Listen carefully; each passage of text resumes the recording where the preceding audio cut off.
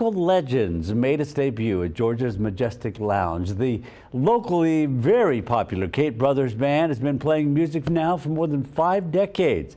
The 78-year-old twin brothers, Earl and Ernie, are from Fayetteville. And they were there for the showing of the documentary tonight, and their longtime fans were there too, you can bet.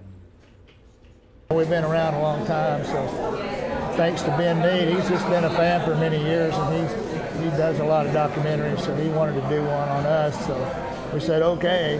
We still play some, we just don't play a lot, you know, we just at special occasions or whatever. We're still having fun doing it. I've been coming and listening to the Cate Brothers for 50 years, the whole time since they've been playing together.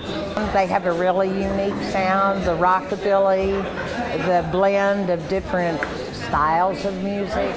Now, the Cate Brothers have been performing since the late 1950s. They had several hits over the years, including the duo's big top 40 single, Union Man, and albums like Fire on the Tracks, which reached number 24 on the rock album chart at the time.